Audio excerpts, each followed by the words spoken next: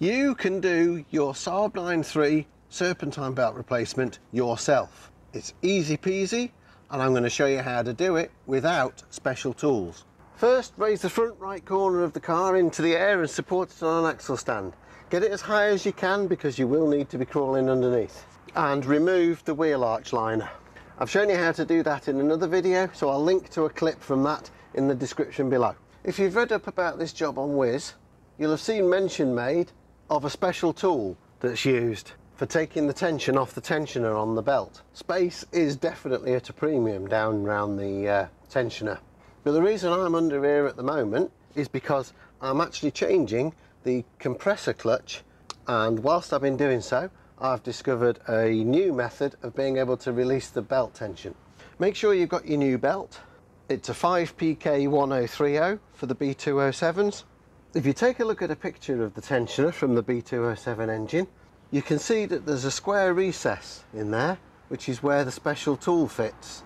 It also just so happens that that square is the right size to take a 3/8 drive socket driver. Even with this, I can't get this in there. You could make yourself a tool, get a piece of 3/8 bar and weld it to the end of a long piece of flat, put a handle on it, and away you go. But it's quite a lot of effort to go to for once every 60,000 miles, which is the service interval of these belts. So my weapon of choice in this instance is this 18-inch crowbar, and it's this end that we need, and it's that curve and the flat bit that give us the purchase that we need. Now again, if we look at a picture of the tensioner, you'll see that along the length of the tensioner it's got a series of ribs. If you get under here, but put the flat piece into the rib, bring the lower end of your bar towards your wheel, and then just bring your jack up to it to hold it in position gently at this stage.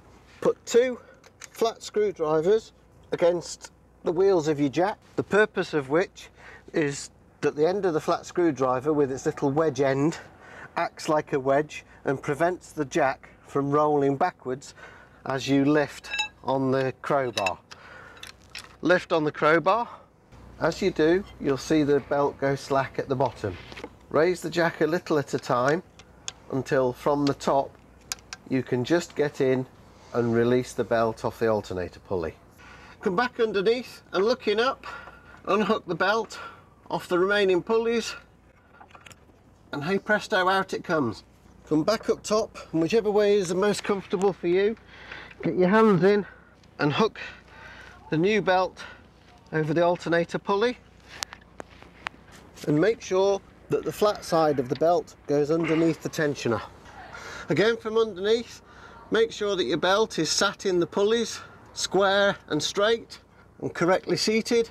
Let your jack down very gently and very slowly so that it'll put tension on the belt. From underneath and from up top, again, just make double sure that the belt is seated properly and follows the proper line, and that the flat of the belt goes underneath the tensioner. If you got value from this video, consider supporting the channel down in the description, and I shall see you next time.